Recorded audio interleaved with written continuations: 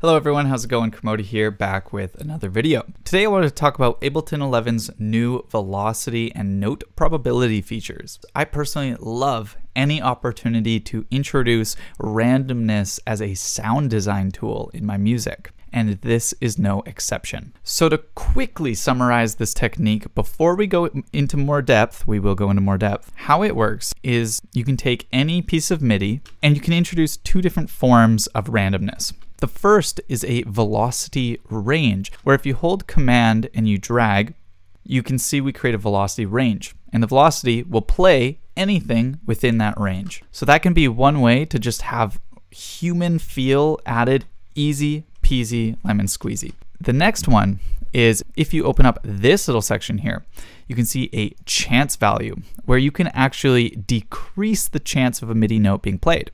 Currently, all the notes are sitting at a 100% chance. If we set this to 50%, well, it's a coin toss whether we're gonna hear that sound. Okay, so how is this cool? How is this useful?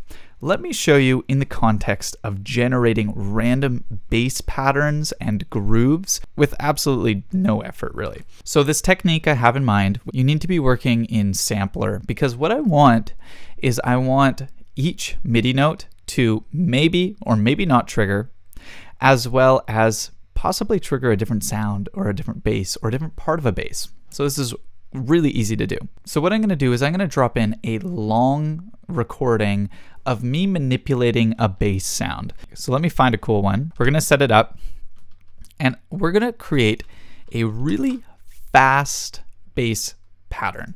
When I say fast, we could probably do 8th or 16th notes even. You know what? Let's double that.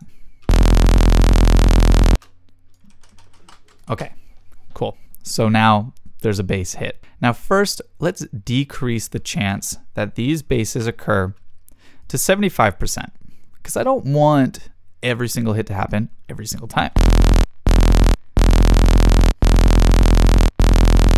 Now let's lower it a little more.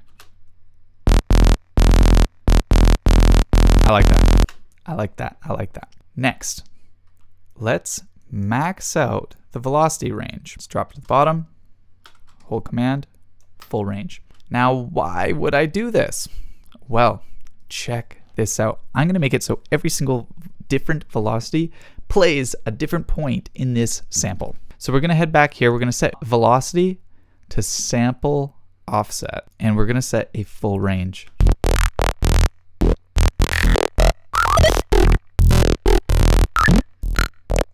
Let's resample it.